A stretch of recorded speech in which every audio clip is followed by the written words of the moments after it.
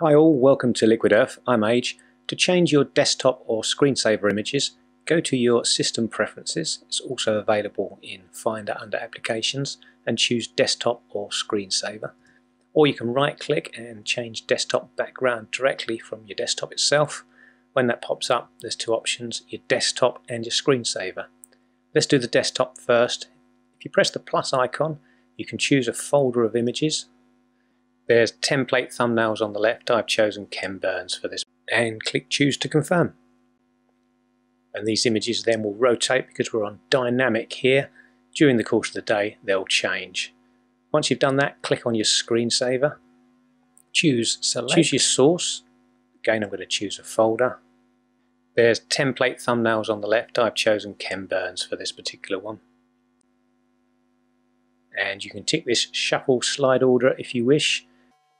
Set how long you want it to be before the screensaver would start, and you're done. And press choose to select. If that was useful, give me a thumbs up and subscribe, and I'll see you next time.